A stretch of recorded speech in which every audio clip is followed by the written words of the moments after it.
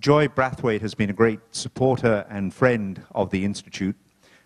We did a very interesting launch of the UNDP Human Development Report on climate change, and we're very glad that she's here this evening to introduce the video on the UN in Trinidad and Tobago, which, as you will see, has some wonderful illustrations and introductions to some leading figures in the contemporary history of this Twin Island Republic. Joy, welcome.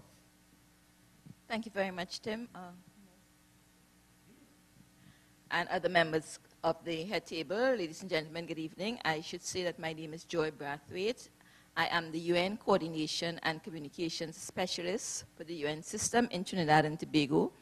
And though Tim often refers to me as the UNDP colleague, I would like to say that here I speak on behalf of the entire UN system in Trinidad and Tobago, lest other agencies in the system decide to take, one side. In terms of the video which you will see, it speaks to the UN system in Trinidad and Tobago since it was established in this country in the early 1960s. And it is one of the longest serving international organizations which has contributed to the growth and development of this multicultural society. For the next 11 minutes, we will show a video which will allow us to reminisce about the birth of the United Nations in this country.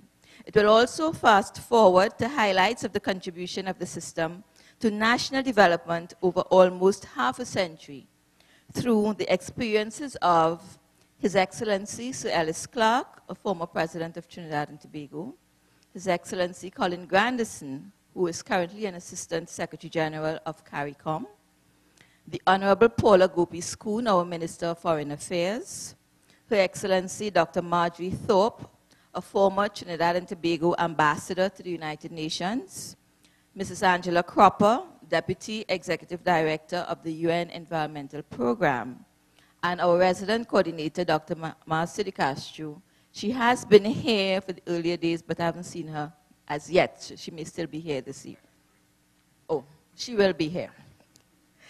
The video demonstrates how the UN continues to work with the government and people of Trinidad and Tobago to address current and emergent challenges to attain our development goals. So please enjoy the next few minutes with us.